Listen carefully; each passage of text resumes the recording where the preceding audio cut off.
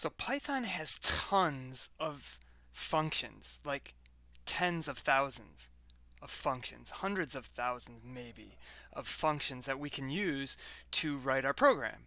And we've seen just like a few of these functions, right?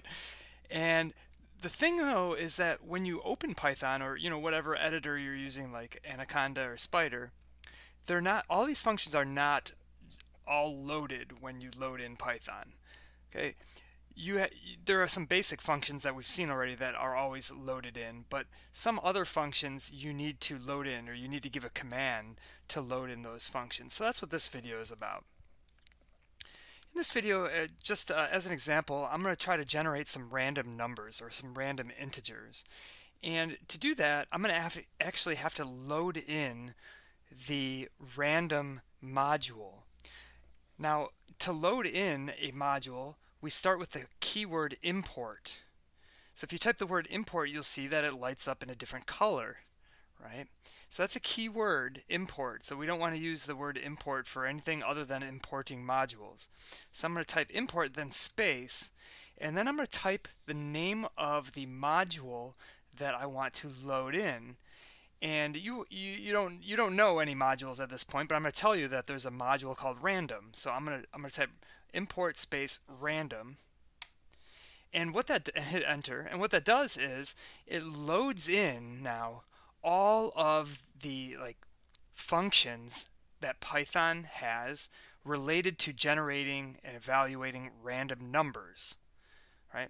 So from this module random, there are I don't know how many, but maybe 100 functions that have to do with random numbers. So there are lots of different modules, and then each module has a bunch of different functions.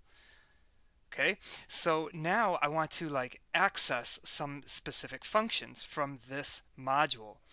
What I can do is type, let's say, random. So I type the name of the module, random, then I need a dot. So I'm saying from the random module, then I'm going to call the function randint.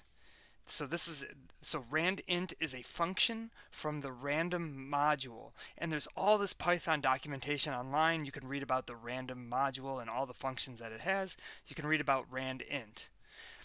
Now, you wouldn't have known that this function exists, all right, but as we go through the course, you'll see more and more of the tools that are available to you, like about print and len and input.